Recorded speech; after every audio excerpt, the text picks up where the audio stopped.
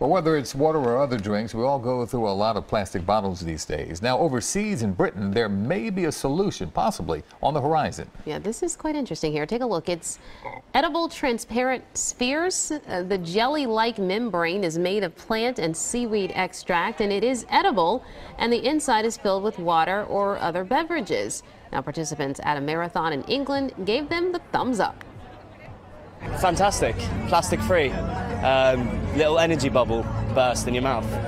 It was bizarre, but such a brilliant idea that I think so long as you know what to expect, it's fantastic. Really good idea. Really like removing the bottles from the race because you just take a couple of sips and then you throw it away and people trip over it and it's a total waste. So I think it's an awesome idea. Well, if the membrane isn't eaten, it biodegrades after 4 to 6 weeks. The membrane, the membrane. Yeah. Okay, yeah. I don't know. So, I mean, at least it's helping to preserve the environment. She lost that. Okay.